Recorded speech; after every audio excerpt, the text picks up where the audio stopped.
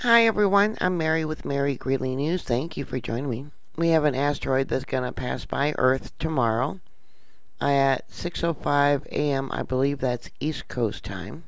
It's going to be 15 times the distance of the moon to the Earth and traveling at a whopping 34,000 miles an hour.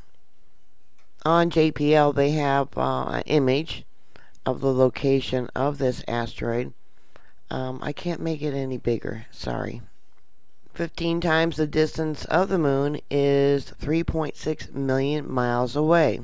It is about a kilometer wide, and they've been watching it for years. Evidently, 2002, they named it after the year it was discovered. If it did hit the Earth, and thank God it's not going to, it would kill off millions of people.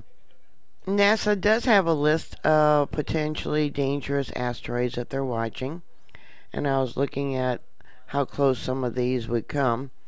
We got 2020, which would be 0.02203 distance to Earth, which is a little bit closer.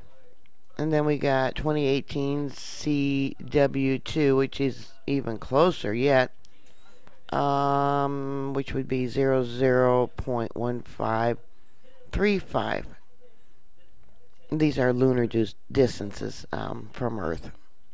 And then they have the size. The one that's coming by tomorrow is 440 meters to maybe 990 meters across. And they're listed by their close approach. This one evidently was just discovered. Should pass by on the 18th, and two more.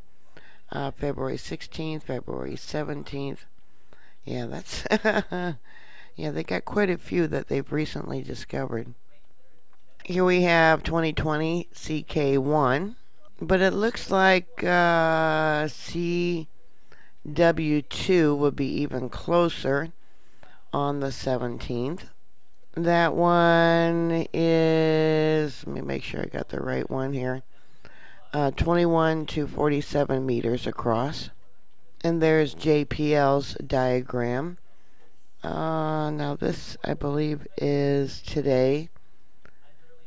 We'll jump ahead one day to the 15th, the 16th, the 17th, and the 18th, and the 19th.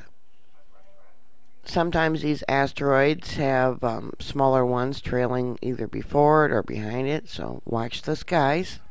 It's actually supposed to pass by at 6:05 a.m. Eastern Time tomorrow. So what are your thoughts? Put your comments down below. Thank you for subscribing. Please stay safe, and I'll talk to you later. God bless you. Bye.